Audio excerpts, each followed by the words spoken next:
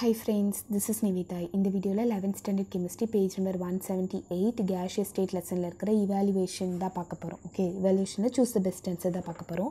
Idla first one enna kuduthirukanga appadina gases deviate from ideal behavior la gases vandu deviate agudhu at high pressure la deviate agudhu. So idla vandu edu vandu correct ah irukum non ideality condition padi appdin சொல்றாங்க. So இப்போ என்ன செய்யலாம், முதல்ல வந்து ideal கேஸ்னா என்ன அப்படிங்கறத நம்ம தெரிஞ்சுக்கணும்ல.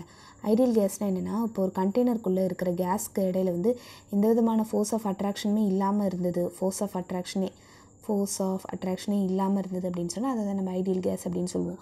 But இப்போ நான் வந்து இதே கண்டெய்னருக்கு நான் என்ன பண்ணுறேன்னா ஹை ப்ரெஷர் கொடுக்குறேன். ஓகேவா, ஹையான ஒரு ப்ரெஷர் கொடுக்குறேன். அப்போ எனக்கு என்ன ஆகிடும், இந்த கேஸஸ் எல்லாமே ரொம்ப கிட்ட வந்துடும். கிட்ட வர்றது மட்டும் இல்லாமல் அதுக்கு இடையில வந்து அட்ராக்ஷன் இருக்கிற மாதிரி உருவாயிடும். ஓகேவா, இப்போ ஐடியல் கேஸ்னால் என்ன சொன்னால் no force of attraction. But இங்கே ரொம்ப ஹை ப்ரெஷர் கொடுக்கும்போது அது வந்து ஃபோர்ஸ் ஆஃப் அட்ராக்ஷன் அப்படிங்கிறது உருவாயிருது. ஓகேவா, ஸோ ஃபோர்ஸ் ஆஃப் அட்ராக்ஷன் அப்படிங்கிறது உருவாயிருது. இதுதான் அவங்க கேட்குறாங்க, என்னென்னா எனக்கு ஹை ப்ரெஷரில் கேஸஸ் வந்து டிவியேட் ஆகுது, ஐடியல் பிஹேவியர்லேருந்து டிவியேட் ஆகுது. அப்போ இதில் எந்த ஸ்டேட்மெண்ட் கரெக்டுன்னு கேட்குறாங்க. என்ன ஸ்டேட்மெண்ட் கரெக்ட்னா டி தான். அட் ஹை ப்ரெஷரில் இன்டர்மாலிகுலர் இன்ட்ராக்ஷன் வந்து சிக்னிஃபிகண்ட் முக்கியமானதாக ஆகிடுது அப்படின்றத சொல்கிறாங்க. ஸோ இப்போது ஏன் இதெல்லாம் இல்லை அப்படின்னு பார்த்தீங்கன்னா, at high pressure collision between the case molecules become enormous அப்படின்னு சொல்கிறாங்க. ஆக்சுவலி ஹை ப்ரெஷரில் உங்களுக்கு கொலிஷனே அவ்வளோவா இருக்காது. ரொம்ப ப்ரெஷராக இருக்கும்போது எப்படி போய் ஒன்று முட்ட முடியும். இதே ஒரு பர்டிகுலரான வெசலில் வந்து ரொம்ப டெம்பரேச்சர் அதிகப்படுத்தினா வேணால் அது கொலிஷன் வந்து அதிகரிக்கும் அப்படின்னு சொல்லலாம். பட் ஹை ப்ரெஷரில் வந்து உங்களுக்கு கொலிஷன் வந்து வராது. ஓகேவா, ஸோ அதனால் வந்து அது வந்து தப்பான ஒரு ஆன்சர். அட் ஹை ப்ரெஷரில் கேஸ் மாலிகுல்ஸ் வந்து ஒரு டைரெக்ஷனில் மட்டும் தான் மூவ் ஆகுமா? கிடையாது. ஹை ப்ரெஷரில் வந்து எல்லா டைரெக்ஷனில் தான் மூவ் ஆகும், பட் லைட்டாக தான் மூவ் ஆகும். ஓகேவா, ஸோ அதனால் அதுவும் கிடையாது. அட் ஹை ப்ரெஷரில் வால்யூம் வந்து ரொம்ப இன்சிக்னிஃபிகண்ட்டாக ஆகிடுமா, ரொம்ப கம்மியாகிடுமா அப்படின்னு கேட்குறாங்க. அப்படிலாம் கிடையாது. ஓகே, வால்யூம் வந்து கம்மியாகும், பட் ஆனால் அந்த கேஸுக்குன்னு ஒரு இடம் இருக்கும்ல, அது வரைக்கும் அது வந்து இருக்கும். ஓகேவா, ஸோ அதுவும் வந்து கிடையாது. அதனால் வந்து அந்த இன்டர்மாலிகுலர் ஃபோர்ஸ் ஆஃப் அட்ராக்ஷன் தான் வந்து ரொம்ப கரெக்டாக இருக்குது அப்படிங்கிறதுனால டி ஆப்ஷன் தான் வரும். ஓகே, அடுத்தது என்ன அப்படின்னா, the rate of diffusion of the gas. ஒரு கேஸ் வந்து டிஃப்யூஸ் ஆகுது, அப்படியே பரவுது அப்படிங்கிறது எதுக்கு இது பார்த்திங்கன்னா inversely proportional to the square root of the molecular wait. So இது வந்துட்டு உங்களுக்கு கிரஹம்ஸ் லா ஆஃப் டிஃப்யூஷன் அதில் வந்து கொடுத்துருக்காங்க. என்னென்னா rate of diffusion is inversely proportional to the square root of the molar mass அப்படின்னு சொல்லிட்டு. ஸோ அதனால் square root of the molecular wait molar mass எல்லாமே ஒன்று தான். ஓகேவா, அடுத்தது பார்த்திங்கன்னா which of the following is statement is correct, the equation of the state of van der Waals case அப்படின்னு கொடுத்துருக்காங்க. ஸோ இதுக்கு வந்து சி ஆப்ஷன் வரும். ஏன் அப்படின்னு பார்த்தீங்கன்னா, இந்த derivation of critical constant from the van der Waals constant அப்படிங்கிற டெரிவேஷனில் ஸ்டார்டிங் கொடுத்துருக்காங்க பாருங்கள். இதில் நிறைய கன்ஃபியூஷன் வரும், மாற்றி கூட கொடுப்பாங்க. ஸோ ரொம்ப கிளியராக இருங்க. ஓகேவா, so B plus AN square by V square into V minus NP is equal to NRT. So அப்போ இதுக்கான ஆன்சர் வந்து தேர்ட் ஆப்ஷன். ஓகேவா, அடுத்தது என்ன கேட்டிருக்காங்க அப்படின்னா, when an ideal gas undergo unrestrained expansion. ஒரு ஐடியல் கேஸ் இருக்குது. ஐடியல் கேஸ்னால் என்னது, ஃபோர்ஸ் ஆஃப் அட்ராக்ஷன் எதுவுமே இல்லாத அந்த ஒரு கேஸ் இருக்குது. அது வந்து அன்ரீஸ்ட்ரெயின்ட் அப்படின்னு சொல்கிறாங்க. அன்ரீஸ்ட்ரெயின்ட் அப்படிங்கிறது என்னது, ரெஸ்ட்ரிக்டட் அப்படின்னு வரும். ஓகேவா, ஸோ அன்ரீஸ்ட்ரெயின்னா ரெஸ்ட்ரிக்டடான ஒரு எக்ஸ்பான்ஷன் ஆகுது. அப்போ வந்து எந்த விதமான கூலிங்குமே நடக்கலை. ஏன் அப்படின்னு கேட்குறாங்க. ஏன்னா exert no attractive forces on each other. Because இப்போ வந்து ஐடியல் கேஸ் அப்படின்னு சொல்லும்போதே அது என்னது, எந்த விதமான ஃபோர்ஸ் ஆஃப் அட்ராக்ஷனுமே இருக்காது. ஓகேவா, பட் கூலிங்னு சொல்லும்போது அந்த மாலிகுல்ஸ்க்கு இடையில வந்து அட்ராக்ஷன் இருந்தால் தானே அது வந்து கூல் ஆகும். ஓகேவா, ஸோ கூல் ஆகுறதுனாலே அந்த அட்ராக்டிவ் ஃபோர்ஸ் இருக்கணும். பட் இந்த இடத்துல வந்து அந்த எக்ஸ்பேண்ட் ஆகுது, பட் ஆனால் கூலிங் நடக்கலை அப்படின்னா அதுக்கு காரணம் வந்து அதுக்கு இடையில வந்து அட்ராக்டிவ் ஃபோர்ஸ் இல்லை, because it is an ideal case. ஓகேவா, அப்போ வந்து ஆன்சர் வந்து பி. அடுத்தது பார்த்திங்கன்னா equal weight of methane and oxygen. Oxygen கேஸோட வெயிட்டும் மீத்தேன் கேஸோட வெயிட்டும் வந்து சேமாக எடுத்துக்கிறாங்க. ஓகேவா, அது வந்து ஒரு எம்டி கண்டெய்னரில் வந்து ஃபில் பண்ணுறாங்க 298 கெல்வினில். அப்போ வந்து த fraction of total pressure exerted by oxygen. Oxygen வந்து அப்போ எவ்வளோ ப்ரெஷரை வந்து எக்ஸர்ட் பண்ணுது அப்படிங்கிறத கேட்குறாங்க. இது வந்து உங்களுக்கு ஆக்சுவலி பின்னாடியே வந்து உங்களுக்கு ஆன்சர் கொடுத்துருக்காங்க. என்ன அப்படின்னா mass of the methane equal to mass of the oxygen equal to ஏ. ஏன்னா ரெண்டத்தோட மாஸுமே வந்து நீங்கள் சேமாக தான் எடுத்துக்கணும் அப்படிங்கிறத சொல்லிட்டாங்கல்ல, அதனால் ஏ அப்படின்றத வச்சுக்கலாம். நம்ம வந்துட்டு இப்போது அந்த ஃப்ராக்ஷன் தானே கண்டுபிடிக்க சொல்லியிருக்காங்க. ஸோ மோல் ஃப்ராக்ஷன் அந்த கான்செப்ட் பேஸ் பண்ணி தான் போட போகிறோம். அப்போ number of மோல்ஸை கண்டுபிடிச்சிக்கலாம். Number of moles of methane அப்படின்னு சொல்லும்போது எனக்கு நம்பர் ஆஃப் மோல்ஸோட ஃபார்முலா என்ன அப்படின்றத பார்த்திங்கன்னா எனக்கு வந்துட்டு மாஸ் டிவைடட் பை அந்த மாலிகுலோட மாஸ். ஓகேவா, மாலிகுலோட மாஸ். அவங்க வந்து மாஸ் வந்து எல்லாத்துக்குமே சேம் தான் சொல்லிட்டாங்க, அதனால தான் இவங்க ஏ அப்படின்றத எடுத்திருக்காங்க. இப்போது நீங்கள் வந்து ஃபஸ்ட்டு வந்து நம்ம மீத்தேனுக்கு தானே கண்டுபிடிக்க போகிறோம். மீத்தேனுக்கு வந்து மாலிகுலர் மாஸ் கண்டுபிடிச்சிங்கன்னா CH4.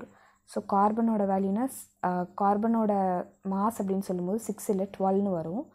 ஓகே, அந்த அட்டாமிக் பீரியாடிக் டேபிள் இருக்குல்ல, அதில் வந்து உங்களுக்கு கொடுத்துருப்பாங்க அந்த மாஸ் அப்படின்னு சொல்லிட்டு. ஹைட்ரஜனோட வேல்யூ வந்து 1 வரும். 4 ஹைட்ரஜன் இருக்கனால 12 + 4ஓட வேல்யூ என்னது 16 அப்படின்னு வரும். ஸோ அதனால் இங்கே 16 அப்படின்னு போட்டுட்டாங்க. ஓகேவா, அடுத்தது வந்து நம்ம வந்து இதே மாதிரி number of moles of oxygen சொல்லும்போது mass of oxygen divided by molecular மாஸ்னு வரும். O2 அப்படின்னு சொல்லும்போது ஒரு ஆக்சிஜன் இருக்கும்போது 16ன்னு வரும்.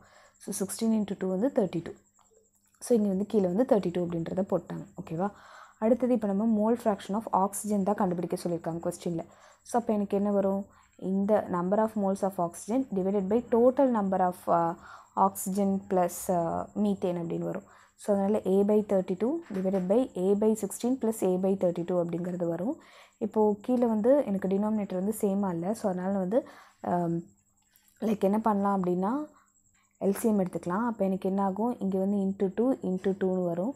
ஸோ அப்போ எனக்கு வந்து A/32 divided by 2A/32 plus A/32ன்னு வரும். ஸோ இந்த 2A + Aன்னு சொல்லும்போது எனக்கு 3Aன்னு வந்திருக்கு. ஓகேவா, 3A/32 அப்படிங்கிறது வந்திருக்கு. அடுத்த நம்ம ரெசிப்ரோகேட்டில் எழுதிக்கலாமா, A/32 × 32/3Aன்னு வரும்.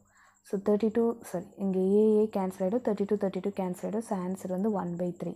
அப்போ ஆக்சிஜனுக்கு வந்து 1/3 அப்படிங்கிறது வரும். ஓகேவா, so partial pressure of ஆக்சிஜனோட formula அப்படின்னு வரும்போது mole fraction into total pressure அப்படின்றது வரும்.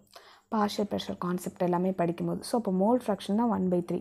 1/3 × P. ஆக்சுவலி ஆன்சர் வந்து 1/3 தான். ஓகேவா, ஸோ சிம்பிள், ரொம்பலாம் கன்ஃபியூஸ்லாம் பண்ணிக்காதீங்க. இங்கே நம்பர் ஆஃப் மோல்ஸுங்கிறதோட ஃபார்முலா என்னது, எனக்கு வந்து மாஸ் டிவைடட் பை மாலிகுலர் மாஸ்ன்னு வரும். ஓகேவா, மாலிகுலர் மாஸ் அப்படின்னு வரும். மாஸ் அப்படிங்கிறது ரெண்டுத்துக்குமே ஏஏன்னு கொடுத்துட்டாங்கன்னா தான் இங்கே ஏஏன்னு எடுத்தாச்சு. மாலிகுலர் மாஸ் வந்து இது வந்து மீத்தேனுக்கு, அதாவது CH4க்கு, CH4னா தான் மீத்தேன், ஆக்சிஜனுக்கு வந்து O2 அப்படிங்கிறதுக்கு.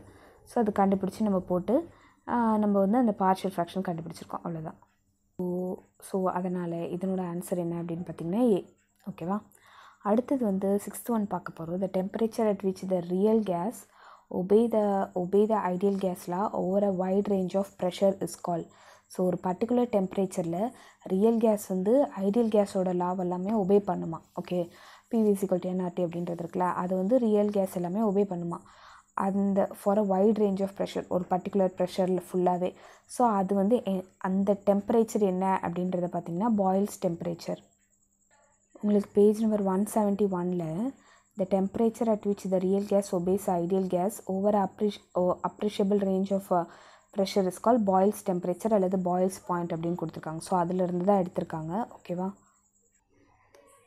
ஸோ இப்போ உங்களுக்கு இங்கே ஒரு பிக்சர் காட்டியிருக்காங்கல்ல, இதில் வந்து இதுதான் வந்து ஐடியல் கேஸ் அப்படின்னு சொல்கிறது. ஓகேவா, ஸோ அதை தொட்டுற மாதிரி கொஞ்சம் லைன்ஸ் எல்லாமே போதில்ல, அதை தான் வந்து நமக்கு என்ன சொல்லுவாங்கன்னா பாயில்ஸ் டெம்பரேச்சர் அப்படின்னு சொல்லுவாங்க. ஸோ இந்த கிராஃபில் பார்த்திங்கன்னா உங்களுக்கு தெரியும், ப்ரெஷருக்கோ கம்ப்ரெஷன் ஃபேக்டருக்கோ போட்டிருக்காங்க ஹை டெம்பரேச்சர். அதுக்கப்புறமேட்டு பர்ஃபெக்ட் கேஸ்னால் உங்களுக்கு வந்து இந்த ஸ்ட்ரெயிட் லைன் வருதில்ல, அது தொடுற மாதிரியே கொஞ்சம் வருதில்ல, மேலே வருதில்ல, அதுதான் வந்து பாயில்ஸ் டெம்பரேச்சர் அப்படின்னு சொல்லுவாங்க. கீழே இருக்கிறது வந்து லோவர் டெம்பரேச்சர், ரொம்ப மேலே இருக்கிறது வந்து ஹையர் டெம்பரேச்சர் அப்படின்னு சொல்லுவாங்க. ஓகேவா, ஸோ இங்கே உங்களுக்கு வந்து அதை தான் கேட்டிருக்காங்க. ஸோ அதனால் பாயில்ஸ் டெம்பரேச்சர் அப்படின்னு வரும். ஓகே, அடுத்தது வந்து ஒரு க்ளோஸ்டு ரூம் இருக்குது, அது வந்து 1000 m³ அளவுக்கு இருக்குது. அப்போ ஒரு பர்ஃப்யூம் பாட்டில் வந்து ஓப்பன் பண்ணுறாங்க. அந்த ரூம் ஃபுல்லாக அந்த பர்ஃப்யூமோட ஸ்மெல்லே வருது. எதனால் அப்படின்னு பார்த்தீங்கன்னா டிஃப்யூஷனால். ஓகேவா, விஸ்காசிட்டினா ஒரு மாதிரி லைக் ஆயிலியாக இருக்குல்ல, அதை சொல்கிறது. டென்சிட்டினா அடர்த்தி சொல்கிறது. அது எல்லாமே டிஃப்யூஷன்னா அப்படியே பரவுறது அப்படின்னு அர்த்தம். ஓகே, அடுத்தது என்ன கொஸ்டின் அப்படின்னு பார்த்தீங்கன்னா, ஒரு பாட்டில் ஆஃப் அமோனியா எடுத்துக்கிறாங்க.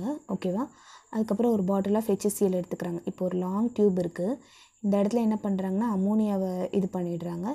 இந்த இடத்துல பார்த்தீங்க அப்படின்னு சொன்னால் HCl வந்து இது பண்ணிடுறாங்க, அமோனியா. இது வந்து NH3. ஓகேவா, ஸோ பண்ணும்போது எனக்கு என்ன ஆகுது அப்படின்னா சைமல்டேனியஸாக 2 எண்ட்லேருந்தும் வருது. ஓகே, வரும்போது எனக்கு ஒயிட் அமோனியம் குளோரைட் ரிங் வந்து ஃபார்ம் ஆகுதான். அது வந்து எங்கே வந்து ஃபார்ம் ஆகுது அப்படிங்கிறத கேட்குறாங்க. ஓகேவா, ஸோ இதுக்கு நம்ம எதை பேஸ் பண்ணி போட போகிறோம் அப்படின்றத பார்த்திங்கன்னா ஸோ ஜஸ்ட்டு இந்த பிக்சரை பார்த்துக்கோங்க. இப்போ அமோனியா வந்து அமோனியா சோக்குடு காட்டன் உல், ஓகேவா. இது வந்து ஹைட்ரோக்ளோரிக் சோக்குடு காட்டன் உல். எனக்கு வந்து இந்த அமோனியம் குளோரைடு ரிங் வந்து எங்கே ஃபார்ம் ஆகுது அப்படின்னா குளோரிக் ஆசிட் கிட்ட தான் ஃபார்ம் ஆகுது. அது எப்படிங்கிறத பார்க்க போகிறோம். நமக்கு வந்து இந்த கிரஹம்ஸ் லா ஆஃப் டிஃப்யூஷன் படி என்ன தெரியும் அப்படின்னா, rate is inversely proportional to the molecular mass, square root of molecular mass அப்படிங்கிறது தெரியும்ல. இப்போ நான் என்ன பண்ணிக்கிறேன், ஒரு இடத்துல வந்து எனக்கு NH3 அப்படிங்கிறது இருக்குது, இன்னொரு இடத்துல வந்து எனக்கு HCl அப்படிங்கிறது இருக்குது, ஓகேவா. ஸோ இருக்குது. இப்போது இந்த இடத்துல வந்து எனக்கு இதுக்கு வந்து நம்ம மாலிகுலர் மாஸ் கண்டுபிடிக்கலாமா. ஃபஸ்ட்டு வந்து நைட்ரஜனுக்குன்னு பார்க்கும்போது எனக்கு 14ன்னு வரும். இப்போ ஹைட்ரஜன் வந்து 1ன்னு வரும். ஸோ 1 × 3, பிகாஸ் ஹைட்ரஜன் வந்து 3 இருக்குல்ல. அதனால் என்ன பண்ணுறோம், 14 + 3யோட வேல்யூ என்னது 17 அப்படிங்கிறது வருது. இப்போ HClக்குன்னு பார்க்கும்போது ஹைட்ரஜனோட வேல்யூ 1, குளோரினோட வேல்யூ வந்து 35.5 வரும். ஸோ ஆன்சர் வந்து 36.5ன்றது வந்திருக்கு, ஓகேவா. ஸோ இப்போ இது ரெண்டுத்தையும் கம்பேர் பண்ணும்போது 17 இதுவாக 36.5 கம்மியாக, இதுதான் வந்து லெஸ்ஸு, ஓகேவா. ஸோ இப்போது இது வந்து லெஸ்ஸாக இருக்குது, இது வந்து லெஸ்ஸாக இருந்துச்சு அப்படின்னா ரேட் ஆஃப் டிஃப்யூஷன் அதிகமாக இருக்கும்ல. அப்போ இந்த இடத்துல எனக்கு என்ன ஆகும், ரேட் ஆஃப் டிஃப்யூஷன் அப்படிங்கிறது எனக்கு என்னவாக இருக்கும், அதிகமாக இருக்கும் அப்படிங்கிறது வருமா. அப்போது யாரோட ரேட் ஆஃப் டிஃப்யூஷன் அதிகமாக இருக்குது, NH3யோட ரேட் ஆஃப் டிஃப்யூஷன் தான் அதிகமாக இருக்குது. அப்போ என்ன ஆகும்னா, இந்த ரேட் ஆஃப் டிஃப்யூஷன் ஃபாஸ்ட்டாக போய் எனக்கு இது வந்து அவ்வளோவா ஃபாஸ்ட்டாக வராது, இது வந்து ஸ்லோவாக தான் வரும். ஏன்னா அதோட மாலிகுலர் மாஸஸ் இன்வெர்ஸ்லி ப்ரொபோர்ஷனல், அது வந்து அதிகமாக தானே இருக்குது, அதனால் அவ்வளோ இதுவாக வராது. அப்போ ஒரு பர்டிகுலர் இடத்துல வந்தோடனே இந்த இடத்துல எனக்கு என்ன ஆகுது அப்படின்னா ஒரு ரிங் வந்து ஃபார்ம் ஆகுது அப்படின்றத சொல்கிறாங்க. ஸோ அப்போ எதுக்கு பக்கத்தில் ஃபார்ம் ஆகுது, at the centre of the டியூபாக கிடையாது. சென்டர் ஆஃப் த டியூபாக இருக்கணும்னா எனக்கு இந்த ரெண்டு வேல்யூஸுமே சேமாக இருந்தால் தான் சென்டர் ஆஃப் த இது வரும். அப்படி வரல எனக்கு. இப்போ நியர் த ஹைட்ரஜன் குளோரைட் பாட்டில் தான். அப்போ இதுக்கு கரெக்டான ஆன்சர். நியர் த அமோனியா பாட்டில் கிடையாது, through out the length of the டியூபும் வந்து கிடையாது, ஓகேவா. ஸோ அப்போ இது வந்து எந்த கான்செப்ட் படி வந்திருக்கு அப்படின்னு பார்த்தீங்கன்னா, ரேட் ஆஃப் டிஃப்யூஷன் அந்த கான்செப்ட் படி தான் வந்திருக்கு. தேங்க்யூ ஃபார் வாட்சிங். இந்த வீடியோ உங்களுக்கு பிடிச்சிருந்தால் லைக் பண்ணுங்கள், ஷேர் பண்ணுங்கள், subscribe to my channel. Thank you.